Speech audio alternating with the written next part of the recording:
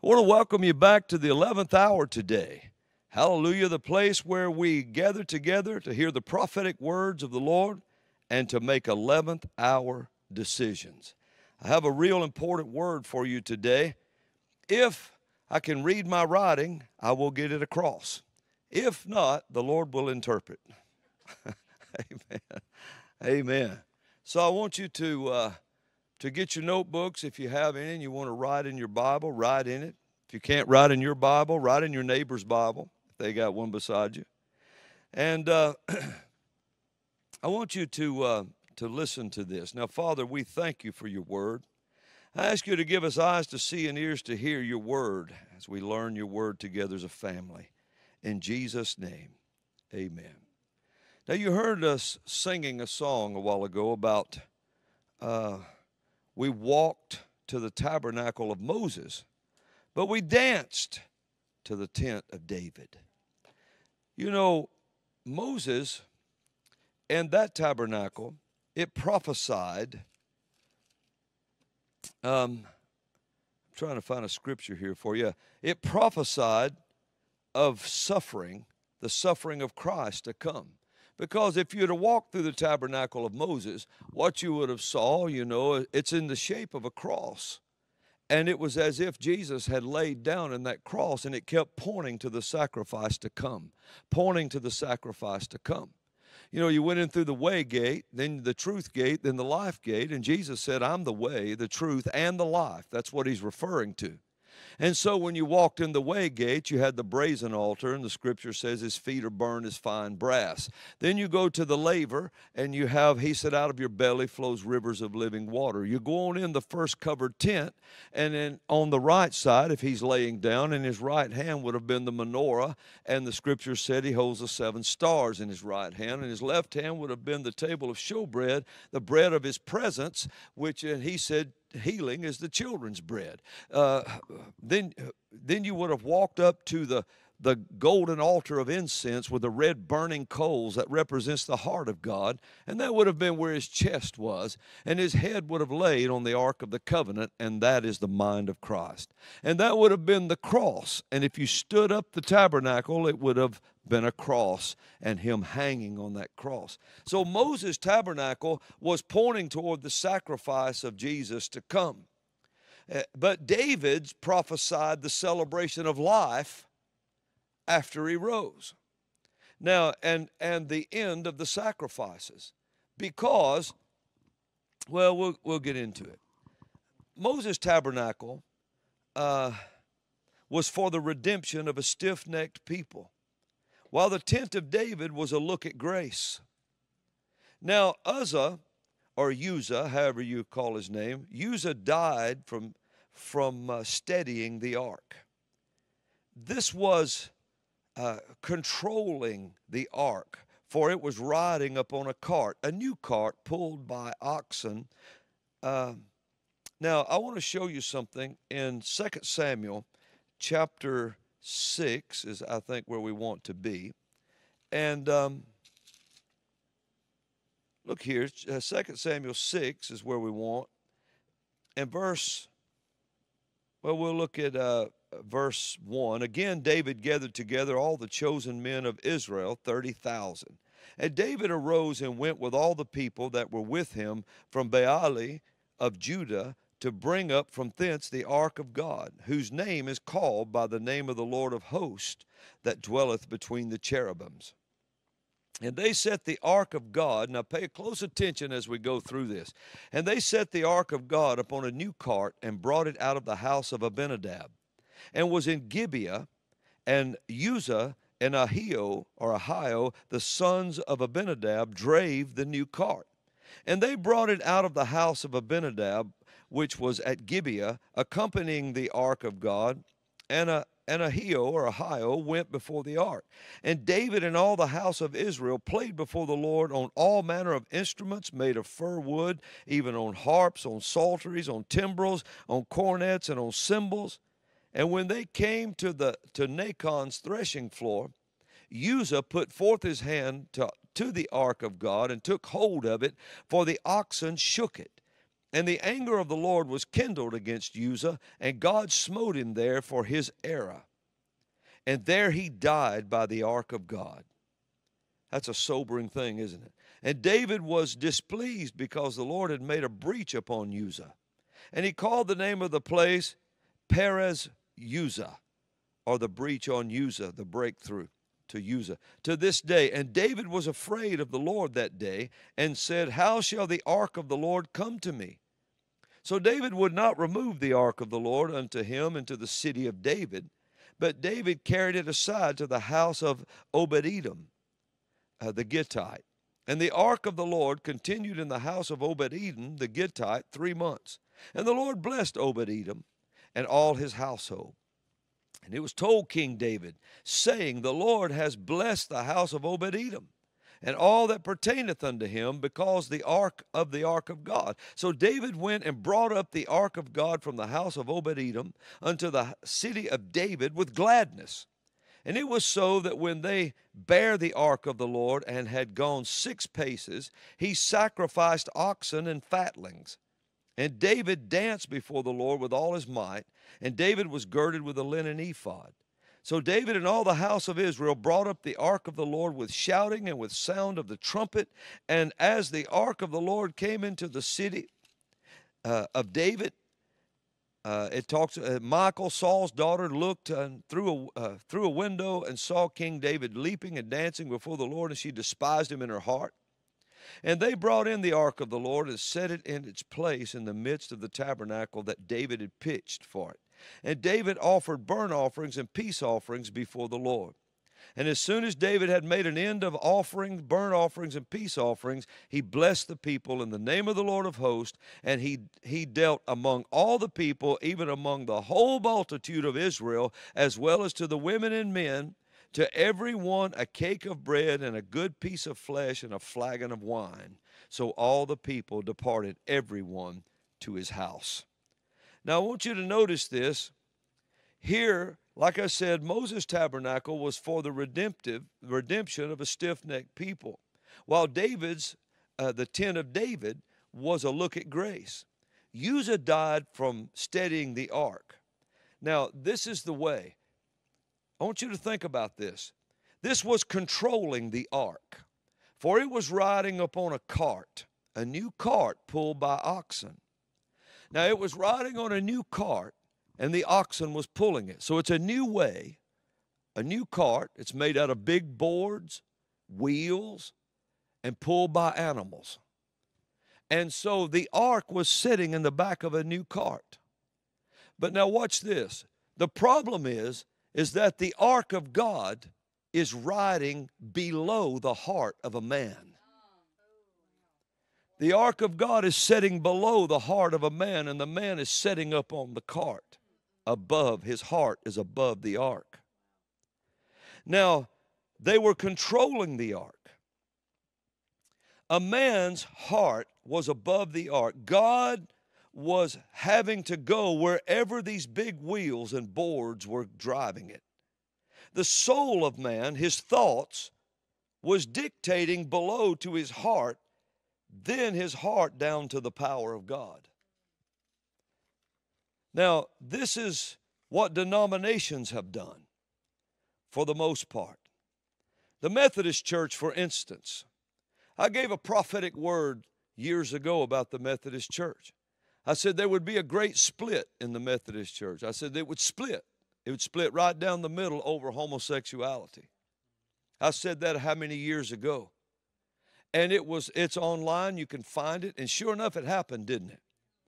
Well, let me tell you what's going on, just to use this as an example. And maybe this message today will not only bring correction, but it'll bring direction, but it'll also bring repentance. The Methodist Church, for instance, has placed God on a new cart, a new way of doing. They have placed their reasoning, their thoughts, by placing homosexuality above the moral standard of God. above the law of God, the moral law of God. They simply said there will be no, and the scripture simply says there will be no sodomite in the temple. It says that. It says it can't come there. Now I want you to listen to this. It can't go up to the tabernacle. But a new court has been built and a new way that they carried the Ark of the Covenant. The new way placed the Ark of the Covenant, the third in the line below the thought of a man. Man has a thought, it goes to his heart, and then they put the power of God below it. Now I want you to listen close to what I'm saying. They put it below the thought of a man. Instead of the animal instinct being sacrificed to God, it was now allowed to carry him. Oh, no, I don't know if we heard that or not. But instead of the animals were pulling the ark, which sat below the thought and the heart of a man. And instead of the animal, which represents the animal instincts, instead of the animal instincts, the believer sacrificing it before God, now the animal instinct was allowed to pull God along and carry him. Now, I want you to think about that just a minute. It was allowed now to carry him. The hand of Uzzah represents the hand of a man. The animal stumbled, and Uzzah thought he had the right to steady it. They've taken the ark of God, they took the power of God, and they put it up on a cart, a new cart. Oh, it's a new one. It's surely this new way should be accepted. It's brand new. And our big boards and wheels have absolutely approved this thing, and we have allowed the animal instincts to be ordained and preached in our pulpits. And instead of the animal instincts, when the scripture plainly says that a sodomite can't come to the tabernacle, it talks about it all being an abomination before the Lord. But yet now the animal instinct, instead of being sacrificed, is allowed to be ordained and stood and carry God along. But the reasoning of a man and the heart of a man is above the power of God. And so, well, the board approved it, the church approved it, all the hierarchy approved it. And so when the animal instinct stumbles, because it can't carry the moral law of God, and when it stumbles, the people driving it says, no, we can't let it go anywhere. We can't let it fall. We have to steady it with our own hands. So they had the power of God trapped between the thought and the heart of a man, an animal instinct, and the control of boards and the control of a man's hand. Wonder what would have happened if the ark had have fallen, had have just fallen off the cart. That ought to make you think. What would have happened that day had it have fallen? So this is what's happened. Denominations.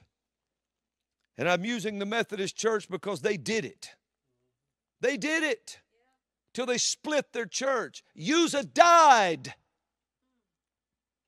And now the denomination is dying.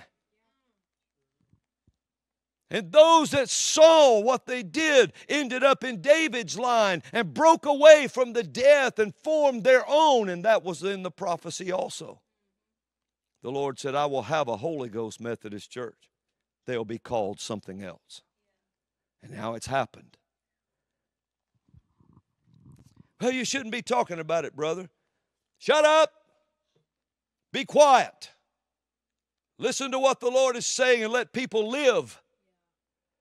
Don't start patty cake and sugarcoating icing on a dead cake that's made up of maggots and flies. Putting icing over it. Well, you've baked the flies into the ointment. You've baked them. They're dead in the anointing oil. The flies are in the anointing oil and they're dying there. And you use the oil to knead the dough and knead the flour. And you break open all the pretty eggs and make your big pretty cake. And you cover it with icings of the boards and the animals and the big wheels and everything else. But yet when you cut into it, you're eating flies. Suppose the Lord let the ark fall.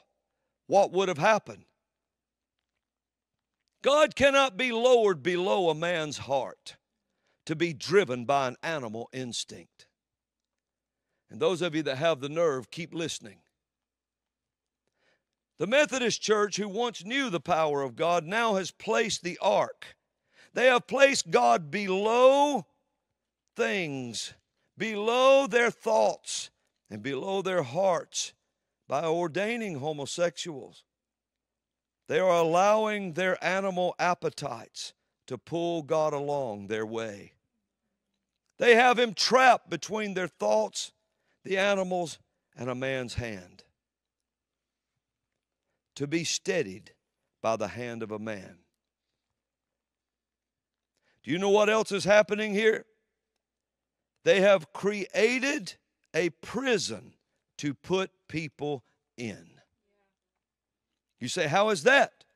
To trap them in these lifestyles so that they can never see their destiny. For they are trapped between a man's depraved thoughts and the appetites of animals, and the control of a man's hand, all riding on the legislative boards of big wheels. Well, it produces death. And all the murdered destinies from all the people trapped between your depraved hands like Uzzah.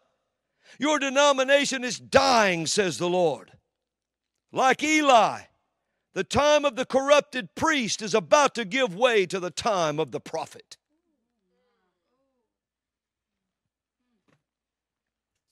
You keep people trapped by this, letting these animal instincts run your big carts and wheels and try to hold the power of God in. Well, it killed it, didn't it? It killed it. And something that's happening that's terrible is the people that want out of those lifestyles, the people that want to see the destiny God has for them. You won't let them see it. You won't let them see it.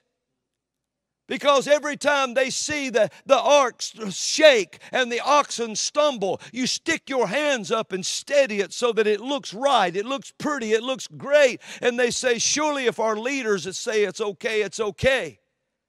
And yet they go home miserable.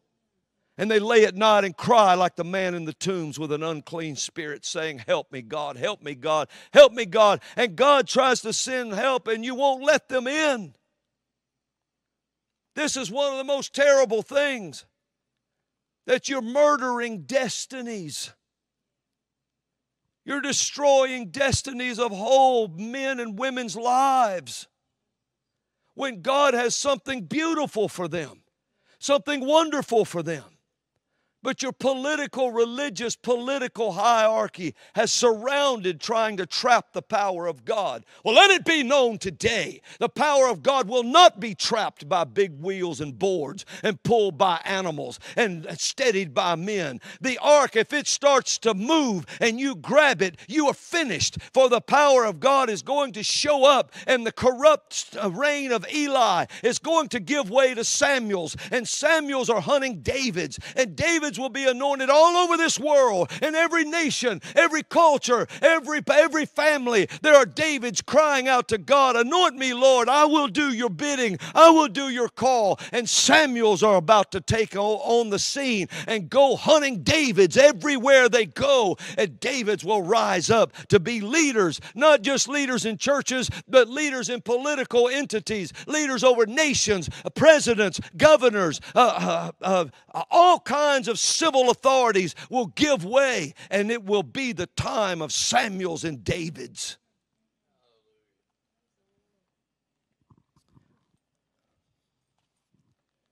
David recognized that what was being done was producing death.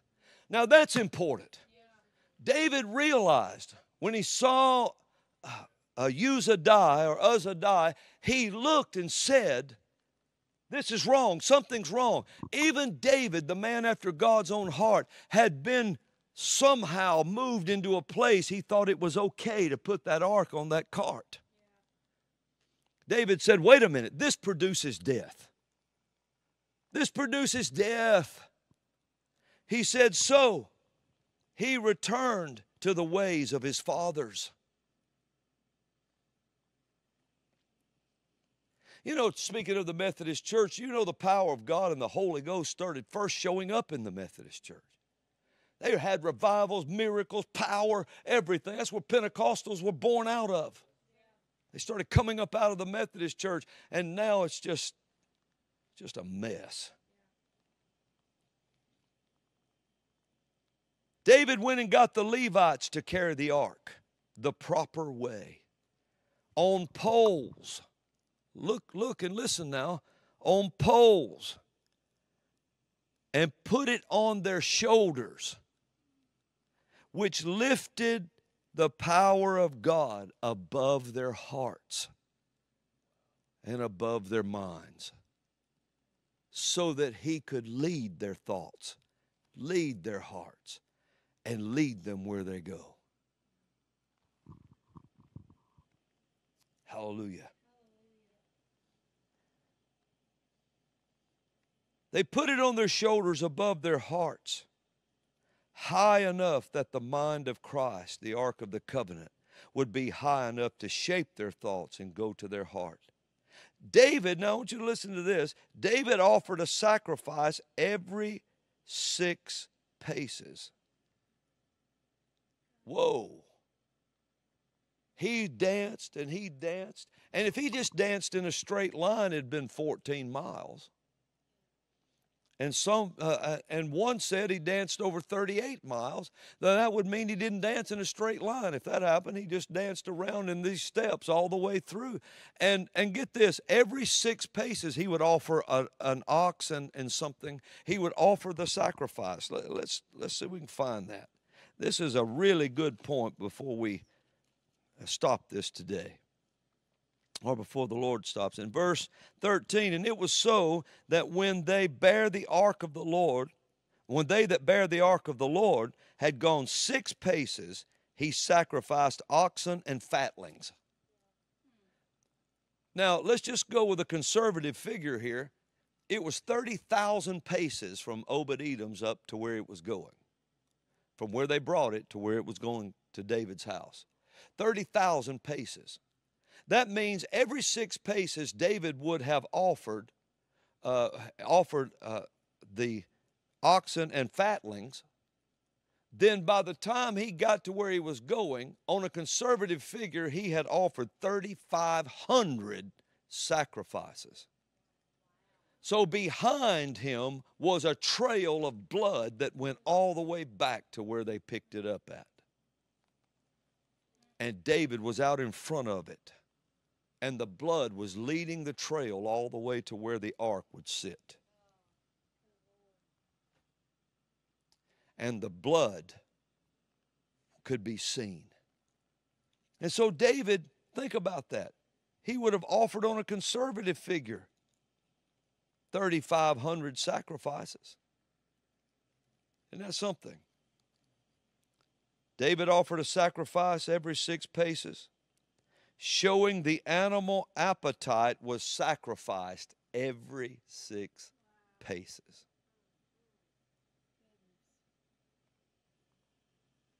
David danced something like, I said, 14 point something miles conservative. If he danced around more than just in a straight line, he could have doubled that, and someone said he danced 38 miles, and that may be the actual mileage. But listen what he said. When he did this, I want you to hear this, righteousness had returned to the people. The animal appetites were sacrificed. They returned to the ways of their fathers. They had a great celebration. The ark never returned to the tabernacle of Moses after this, prophesying, this was a prophecy, that the time of the temple veil would be rent in twain, revealing there was no ark behind it. There was no ark behind it when that temple veil was rent. It was a prophecy showing it had left the tabernacle and was now in the hearts and homes of everyone. who understood the blood. At the end of the bloody trail, it was in your home. Oh, come on, y'all. Somebody ought to get that. It had gone, now the ark had gone from the shoulder of a man into the heart of a man. And that's where we are today. And to try to go back to all of that,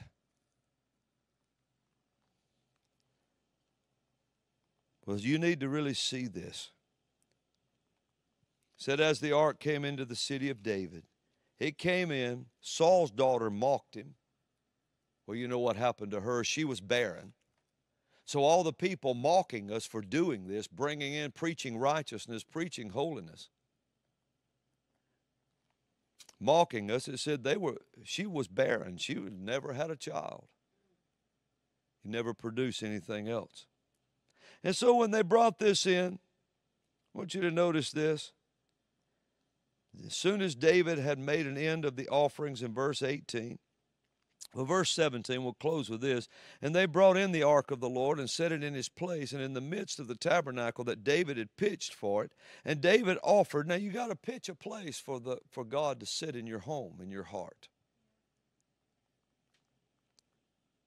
David offered burnt offerings, peace offerings before the Lord, and peace offerings before the Lord. And as soon as David had made an end of offering burnt offerings and peace offerings, he blessed the people in the name of the Lord of hosts. And he dealt among all the people, even among the whole multitude of Israel, as well as to women and men, to every one a cake of bread and a good piece of flesh and a flagon of wine. So all the people departed, every one to his house. There was a great celebration when it returned, and full provision was given. People had provision again. They had plenty to eat, plenty to drink. They were happy, and all they had returned to the ways of their fathers. And Moses was prophesying the cross to come. David was prophesying when the one who rose from the dead would live in your home, in your heart. And so this is where we stand today.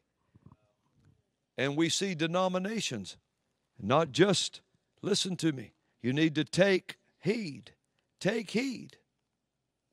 Any denomination going that way, you better not put the power of God below your heart. It better ride above it. It better ride above it, because it will produce death. And take it from what happened in the Methodist Church. Could these people repent? Yes, they could. But now there's a new name for a new organization. And it's all changed. It's all changed. And people get mad at the preaching of righteousness. And one of the things that really bothers you is they're trapping people in these lifestyles, saying it's okay. And when they lift their eyes in hell, because they really don't know Jesus. See, there's only one sin that will keep you out of heaven, and that's not knowing Jesus.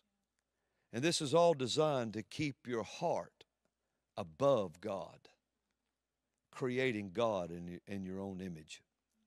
Well, you know, brother, there's nothing you can do to make homosexuality right. Just like there's nothing you can do to make the slaughter of the unborn right.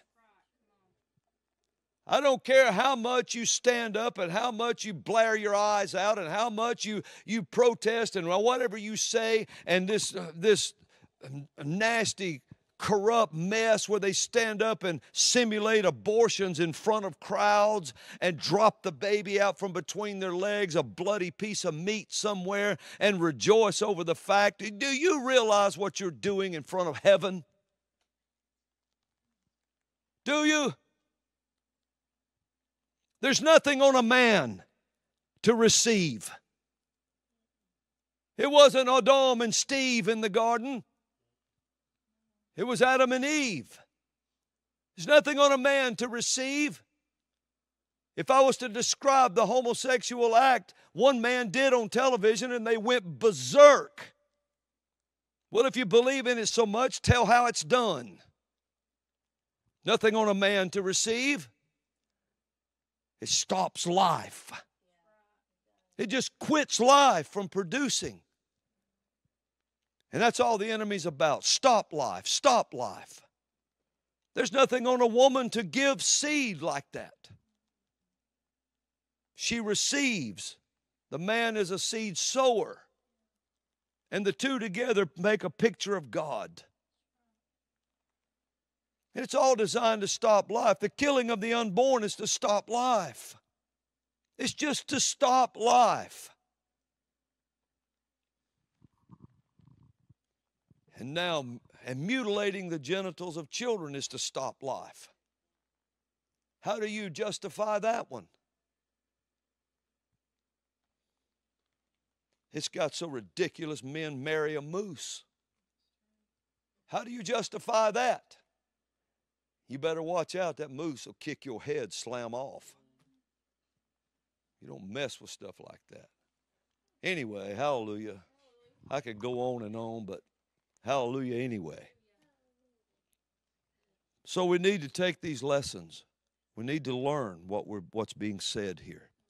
And when you see politicians promoting placing a man's heart above God, you better take heed. Nobody, but I will tell you this. People in a homosexual lifestyle, God has a destiny and a call for you. And you've been lied to. You've been cheated by most of the organizations. They're trying their best. They know if they don't have you as a slave, they have no power to control political entities. People that's in witchcraft, sorcery, you're witches, warlocks, all this kind of stuff, you're being lied to. You can't curse what God's blessed. But remember, when demons are sent out to destroy lives, that's what they're commissioned to do. And when they hit a believer who understands the blood and the name and the Holy Ghost, you do know that your puny imps of hell are no match for the Holy Ghost. And as soon as it braces up against that and it realizes there's nothing I can do to them, it starts asking, let me go into the swine. Let me go into the swine. And that's what Satan considers you, swine. And they turn and rend their own. And those demons turn on the ones that sent them. Thus the scripture says, he who digs a pit will fall in it. And he who rolls a stone as a trap, it'll roll back on them again. So you've been lied to. You've been lied to. You were enticed. Wiccans, witches that are Wiccans? Wicker means twisted. Twisted, that's what wicker means. So if you call yourself a Wiccan, you're twisted. And they only drew you in because they figured you were losers, that you had nothing. You would never have nothing. They catch people depressed. They catch people that have nothing seeming to live for. And they promise them all kinds of things, and they promise them something, and they appeal to their animal appetites, and they all go out in the woods and get naked, wrap oak leaves around their head, dance around a fire, and just see whatever develops. And they go from week to week like that. But it gets old, and after a while, they realize sin lets them down, and they become suicidal probably. And the whole time, God has a plan and a destiny. And all these things are designed to keep you from it. Why don't you start right now today? You have to understand something. All of this is designed to, notice the oxen is to treat you like an animal with all your animal instincts that you're operating in. And all of it's like the herd of swine, so demons can fill them. Isn't that something? And so you have to break that. See something bigger for your life than that. You're not an animal, and you're not a swine. You were created in the image and the likeness of God. He has a whole plan for you. He has a future so bright for you that it includes children, family, it includes a destiny, it includes prosperity, it includes everything that you could possibly desire to be happy. There's nothing like sitting under your own vine or your own fig tree. There's nothing like that. Gives God great pleasure. There's nothing like seeing your children grow up before you and succeed in their life. There's nothing like that. Nothing like that. I remember when they said, one group said, we can't do our gay parade if you can't do lewd acts and all this in front of the people as you pass by. They said, well, we just won't do it then. That ought to tell you something. Why does people get on a parade float and stick a ball in their mouth and tie a leather around their head and wear clothes that's just barely on them while they simulate sex acts going down in front of children? What is that about? That's what you promote? No, that's Satan treating you like ox and swine. That's all that is. He treats them like swine. Why would some man have a 3-day stubble on his face and put on a wig and paint his lips with red lipstick and wear a dress and go up to Congress and dare in front of the nation try to address Congress and say they don't even know what, they can't, none of them can even define what a woman is? Well, I guess they can't. What would make them do that? You want me to tell you what makes them do that? Satan has him a herd of swine. And he treats a human, and that ought to enrage people in the spirit. That he treats humans like animals, like swine. In the very beginning, when man fell, there was only 5 levels of authority: God, man, angels, animals, and plants. And when Adam bowed his knee to Satan, Satan shoved him down the line as far as he could shove him. He would have put him to the dust, but dust can't bleed. Turnips can't bleed. You can't get blood out of a turnip. So he pushed him to the lowest level, an animal. And right then, Satan yoked a man like an ox and began to plow his furrows with men. Men who were created higher class than he. Men who are in the image of God, not of an angel. And so he begins to treat them like animals. And he gets them dress up like this, look like a fool, try to go get their children. And while you're at it, just cut the genitals of your children up and make them something they're not. And do this and do that. And ordain these people in the pulpit, ordain homosexuals to preach this lifestyle and keep everybody in bondage. Do this, do that. Go into Wiccan worship. Go into witches.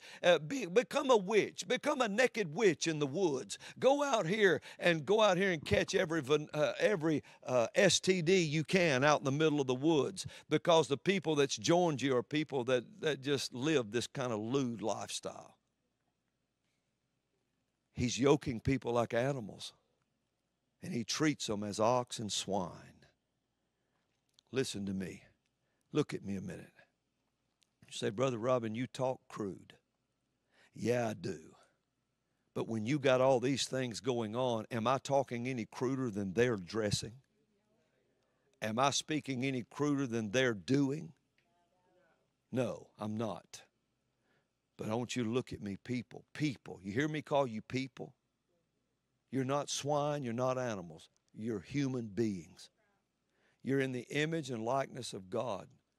But even a stagnant pond can reflect an image.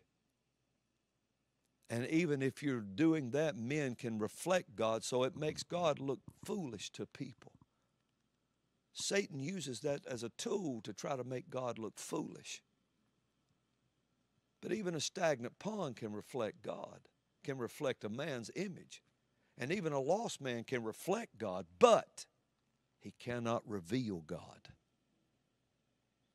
And so God created you to not only reflect him, but reveal him. So I'm talking to people. You're not animals. You're not these things that men tell you you are. You are created in the image and likeness of God. And right now, I want you to know that. And I want you to know that God loves you so much that Jesus would have died for only one if necessary. He considered it. He loves you that much that he would have died just for you. He'd have done everything he did for you if that's what he needed to do. And just to give you a choice, not to make you do anything. Some of you pastors in these churches, that are smoking dope, living like you do, and all this kind of stuff, ordaining all this mess, and doing all of this. Or do you, oh yeah, we want to ordain homosexuals and watch two women kiss in the pulpit, wearing your tallits, but they're rainbow colored. Really. Elijah would have never split a water by hitting it with that. He'd have drowned sure as the world. He'd never made it through. Here's the thing you do. You pastors doing that, you could get saved. You could get saved. Your organization didn't save you. Just because you're a Methodist, a Baptist, a Presbyterian, or whatever you may be, Pentecostal, and you were ordained under these organizations, that didn't save you. That didn't save you. Lester Summerall, in his own testimony, preached and preached and preached and saw hundreds and hundreds and hundreds saved before he was ever saved. Because the gospel can get people saved, just telling it. But when he saw that people were going to hell, everything changed for him. Read his life story. Most powerful man of God we've probably seen in this whole century. Well, you could get saved too. You could get saved out of all this. You could start a spiritual revolution in your Methodist church in the morning. You could walk up there and just preach this. Well, I don't know how to preach it. I don't even have the nerve to preach it. Cut this video out and show it to your congregation. I guarantee you it'll start something. But then stand up and say, we're going back to the ways of our fathers. We're going to see the power of God that John Wesley talked about. We're going to see the power of God that these men and women of God talked about. The old circuit riders preached of. We're going to see that. And give the people a chance to live. Would you just give them a chance to live? Let them have a choice. At least give them a choice. You don't give them a choice. You make it for them.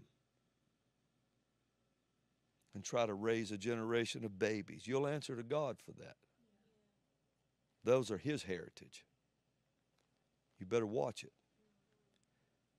Support the mutilation of babies in the womb and sell their body parts. You better watch it. That goes all the way back to child sacrifice and Moloch and Baal. Or is Baal worship still alive and well? Yes. Every time a child's aborted, it's sacrificed to Baal. Every time.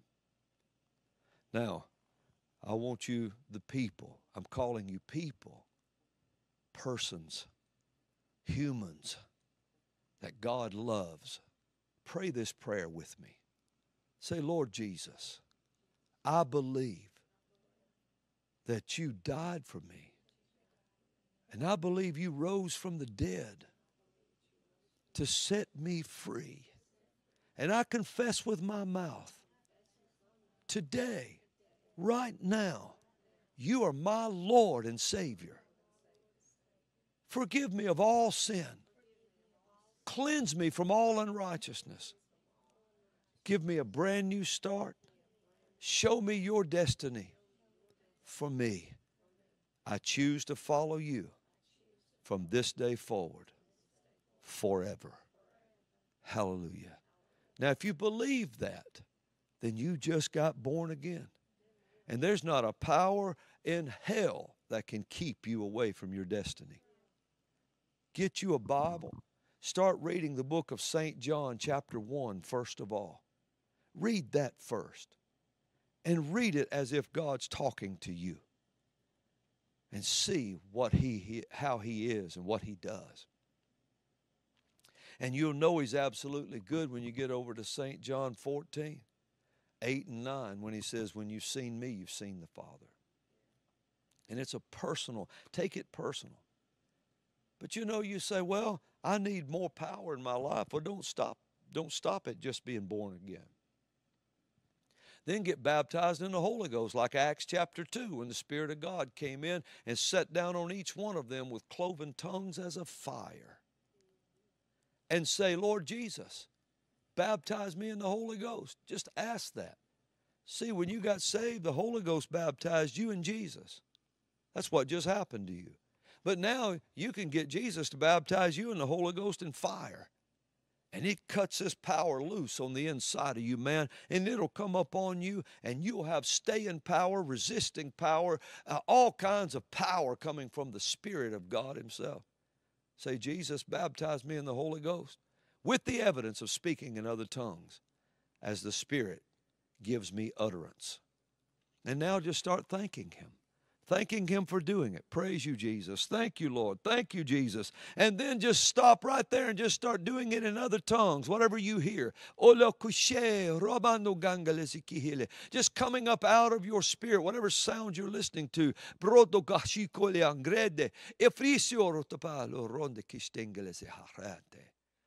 How powerful is that? How powerful is that? Someone was visiting someone in a mental ward. They were drawing on their face with lipstick, just ignoring them. And they're trying to minister to them. And the person looked at them and didn't know what else to say. So they just started praying in tongues. When they did, that person stopped with that lipstick. And this voice came out of them and said, you pray in a language, you speak in a language that we can understand. She began to, or that person that was praying in tongues began to speak with power, with the utterance of the Holy Ghost, who's praying mysteries hidden in God. And it made that devil scared. Hallelujah. So today is a day of deliverance, today is a day of truth, and today is a day of your decision. Amen. And if you made that decision, write to us, would you? You can email us. Just email me at robindbullock.com. There'll be an email address on there. And get the little booklet, Jesus, Why It Is the Way It Is. I think you can download it there. I ask that every time, but I'm sure you can, right? Yes, they're shaking their head, yes. Go to the product page. That's a free download. It costs you nothing. And if you can't do that, email us. Write to us on the address. There's a physical address, and we'll mail you one out wherever you are in the world, just free of charge. Hallelujah.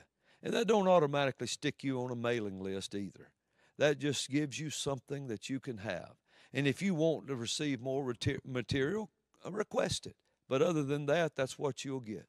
And you'll get our prayers. Partners that join with us as partners, I pray over you every day. I carry your names with me. I've got to get it updated this week because this is an old list, but I ask the Lord to honor it because of all the new. And I pray over you every day. I'll be praying over you today. I did yesterday. Hallelujah.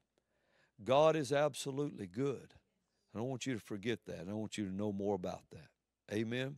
Krista, come on and receive our offering today. And God wants you to prosper too, you know. He does. He wants you to prosper.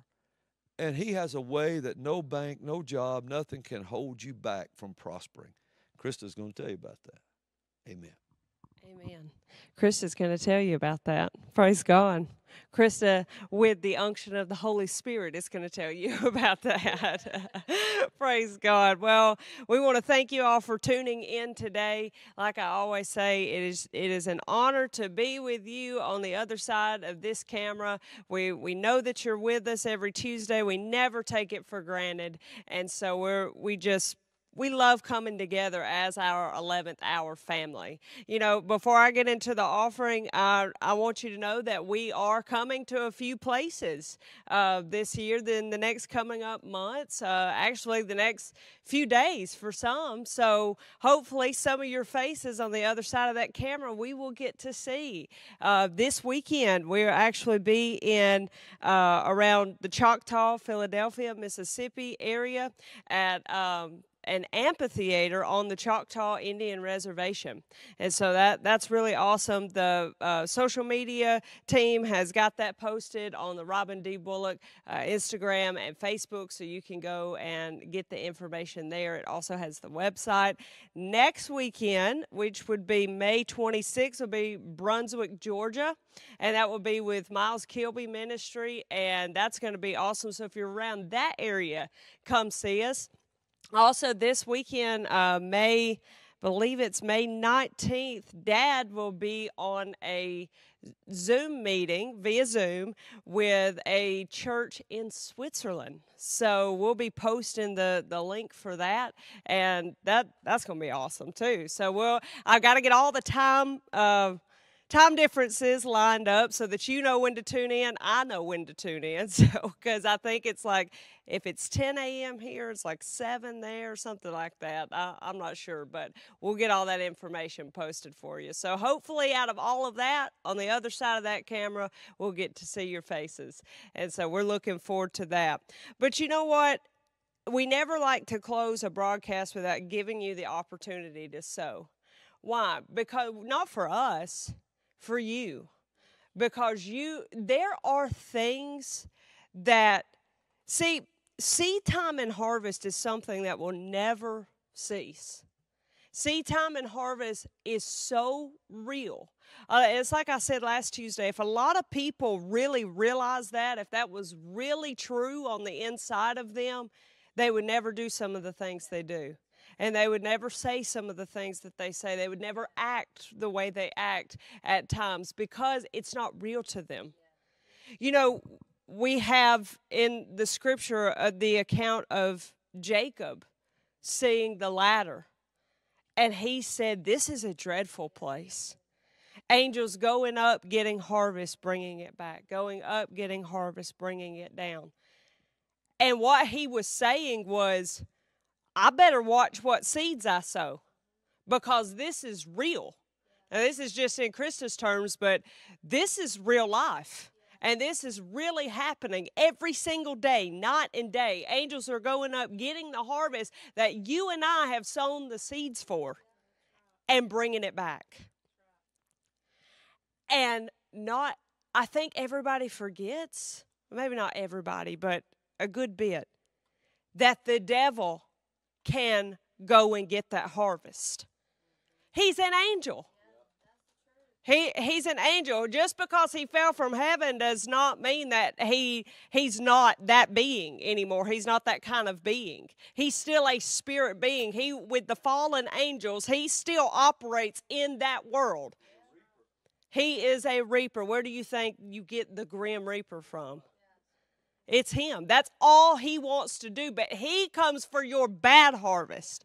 He never wants you to have your good harvest. So when you're sowing your seed according to the word of God, he don't want to bring that harvest to you.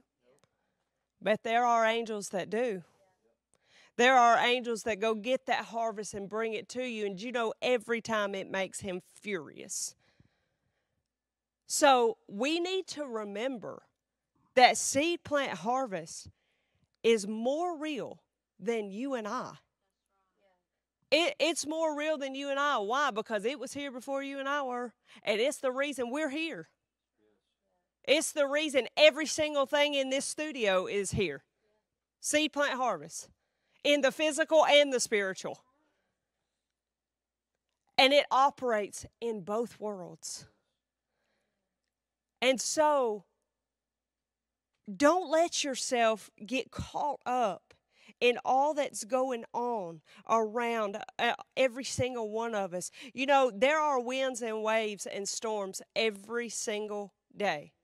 Every day you wake up. Every day you wake up, you could look around you and see. All you got to do is just open one of these apps on your phone, and there's winds and waves.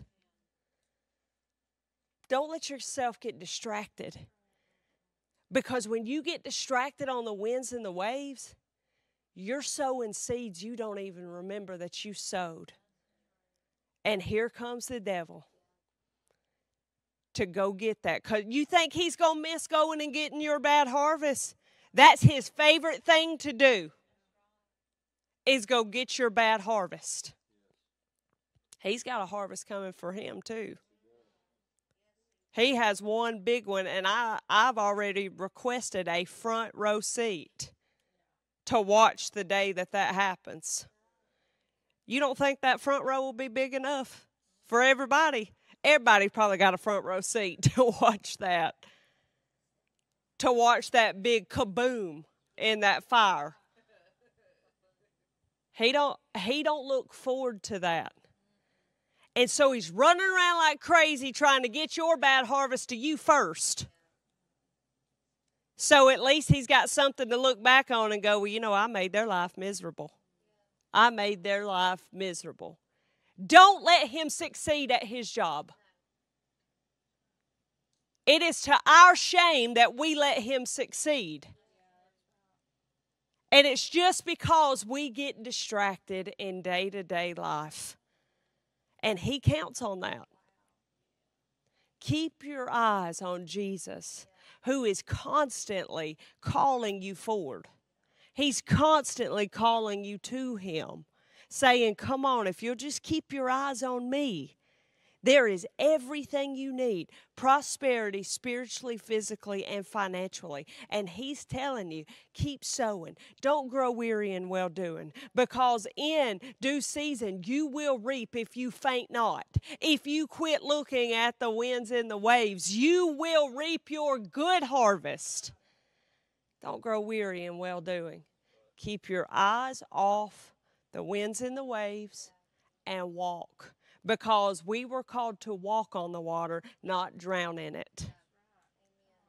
So, today, and I meant sow as in S-O, we're going to S-O-W today.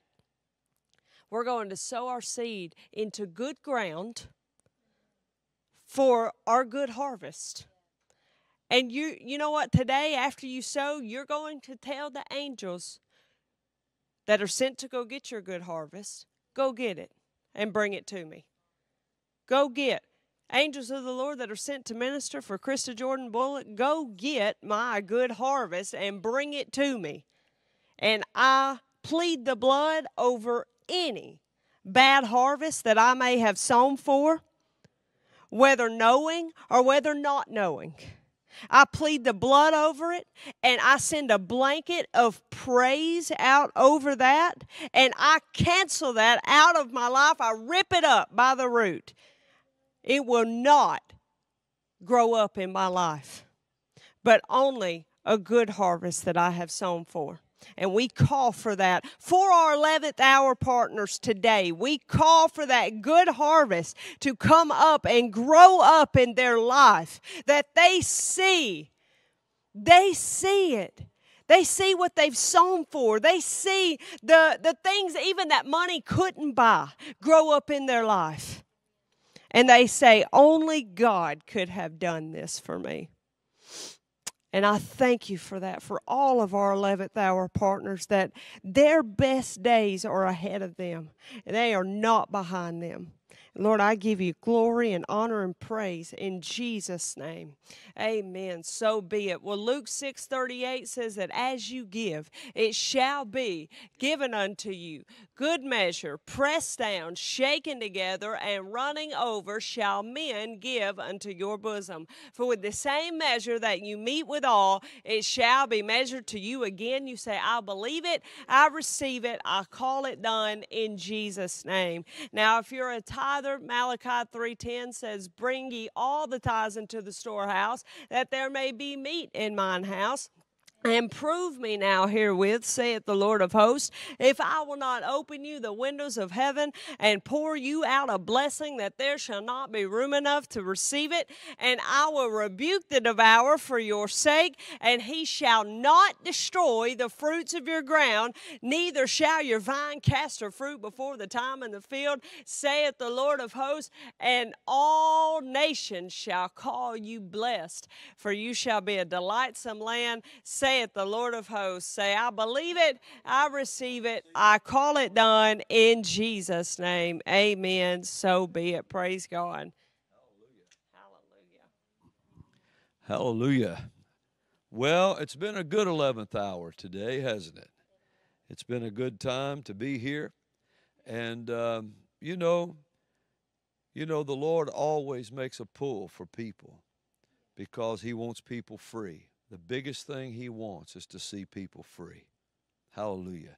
To be able to take advantage of what He died to give them, what He rose again from the dead to accomplish. That is an awesome thing. And that's what He wants to see more than anything else. Amen. Well, it's been good to be with you today. If you're not a partner with the 11th hour or with the ministry here, then you can go on the website and you can follow the steps there and become one. All you have to do is go to robindbullock.com and you click on the proper tabs and it'll tell you how to become a partner. Now, when you become a partner with this ministry, you go on the list that we pray for constantly every day. I pray for you every day. And I study to bring you things. I want to know, I want to tell you what God's doing. And then we want you to pray for us. And it's not just financial giving, but people give and they support the ministry and it allows us to go further. And that's awesome. But, if somebody says, well, I don't want to give, well, you don't have to. But a partner is to pray, is to support, and to help. And we are to pray and support and help in every way that we can. But we become partners. And if someone has one anointing, someone has another anointing. And when they come together, suddenly they create an anointing. There's an anointing God creates that didn't exist before. And that we both can walk in. Partnership is covenant relationship. So anyway, I was led, I never say anything about it, really, but I was led over there by the Lord to tell you if you'd like to be a partner, just go to the website and follow the steps. Amen. Well, we love you, and I want you to know that we love you. And you are our partners. You are our family. And so, but you are God's people. Amen. And until next time we gather together, right here around God's Word, I want you to remember something. Don't be afraid. Don't let this world push you into a panic. Don't get into this doomsday that there's no way out. To say it's hopeless would be to say God is helpless, and He's not helpless. And Jesus said, you made me hope when I was on my mother's breast. So He's our hope. His name will deliver us. Philippians 2, 9, 10, and 11. Look that up and commit it to memory. Amen. Well, 1 Corinthians 13, verses 4 through 8. Commit that to memory because that's the love chapter. Faith works by love. Amen. Well, until next time we gather together right here around God's Word, I want you to remember, or wherever we see you at around God's Word, remember that Jesus loves you. We love you.